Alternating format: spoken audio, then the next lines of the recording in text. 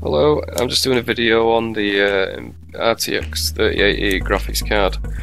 The graphics card I've got is the Nvidia Founders Edition, and I'm just going to do a quick video on a benchmark of the graphics card on a PC game, and then also run through undervolting.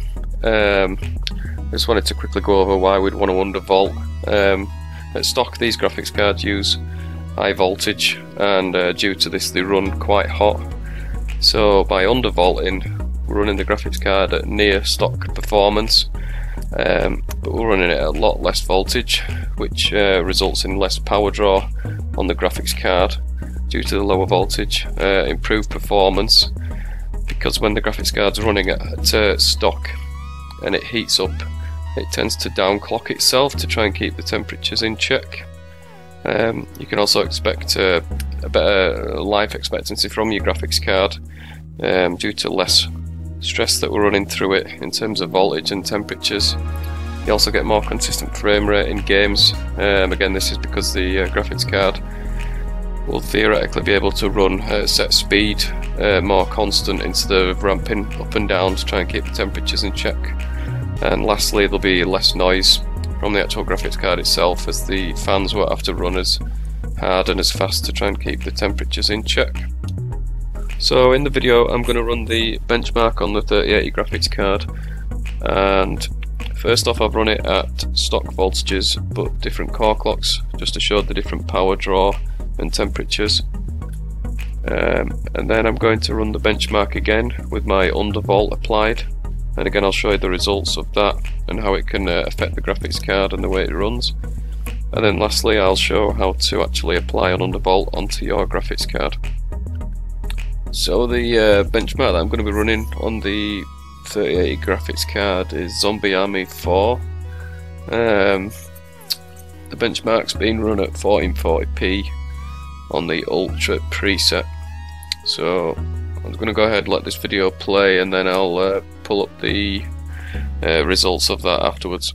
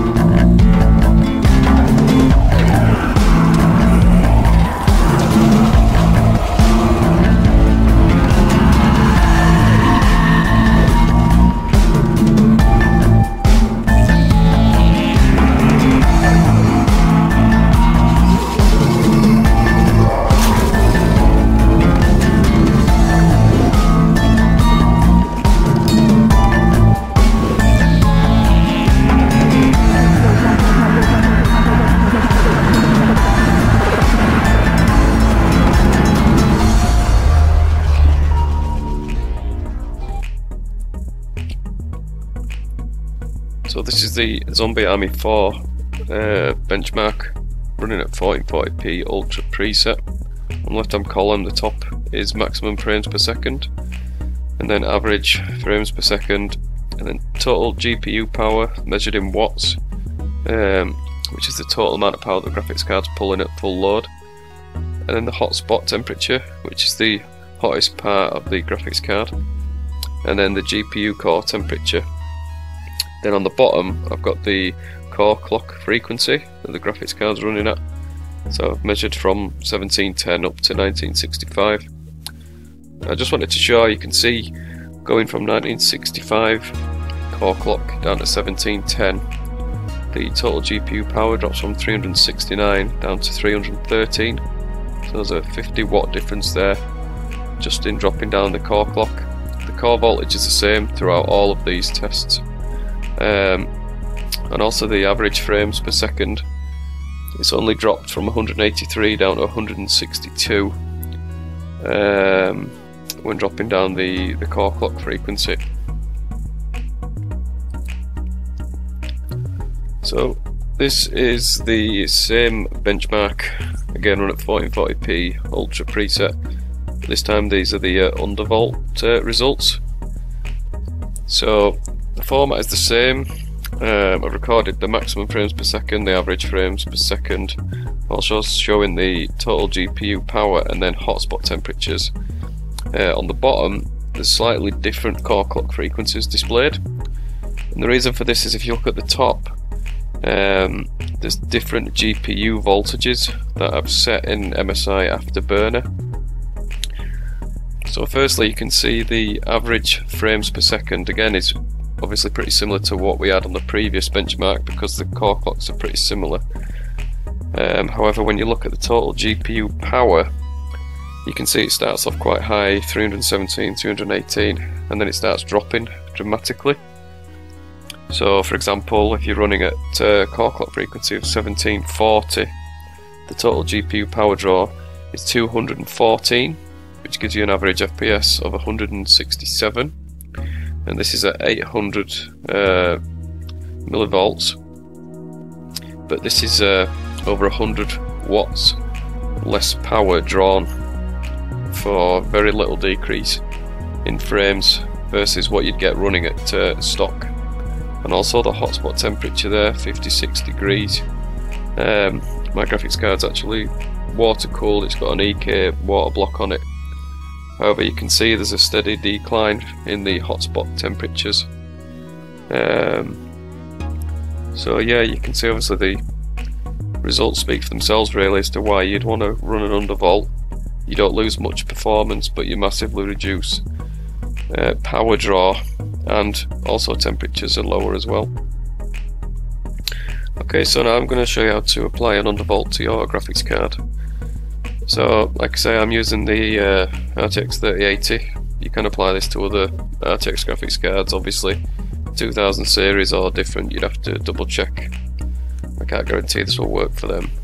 So firstly, what you want to do is have MSI Afterburner open. It's also a good idea to have GPU-Z open just so you can keep an eye on the temperatures and the clocks and things like that.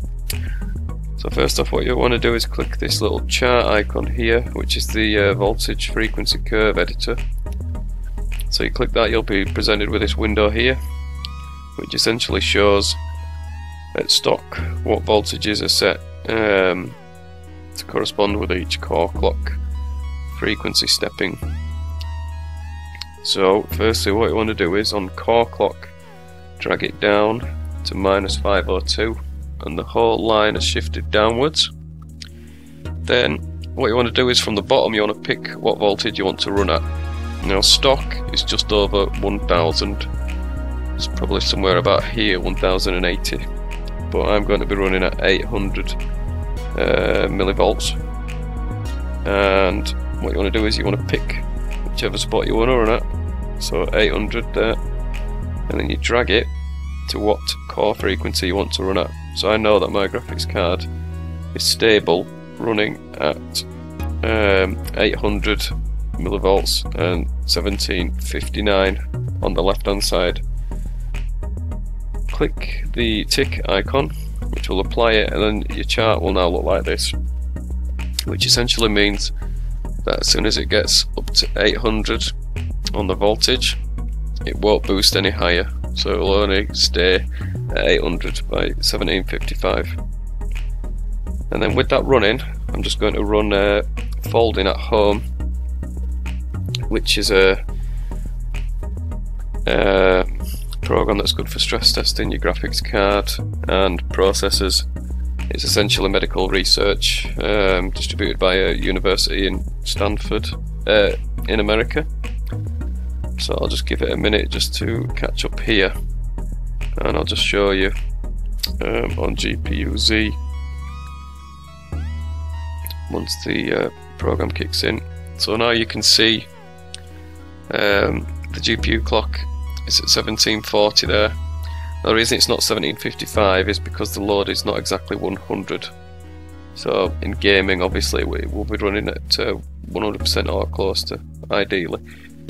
So you can see the GPU temperature, hotspot, memory, and then down at the bottom here, GPU voltage 0.8000.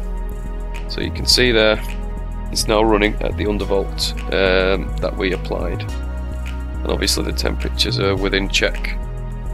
With it being under a water block anyway, it's going to run cool, but on air you'd see a big drop here as well. So if you're happy with the profile that you've created on MSI Afterburner, just hit the save button and then pick one of these buttons. So pick number 5, so it's saying there profile 5 saved, and then if you hit the little startup button there, it means it will run that particular profile when Windows starts up, so you don't have to do anything else. Now in terms of actually stress testing your graphics card, like I say, I use folding at home, so I usually let that run for a couple of hours. If there's no errors on it, then I consider that a stable clock speed and voltage, so I'll save that. But you know, you can test it in games or however else you want to do it, but you want to stress test it to make sure that it is stable.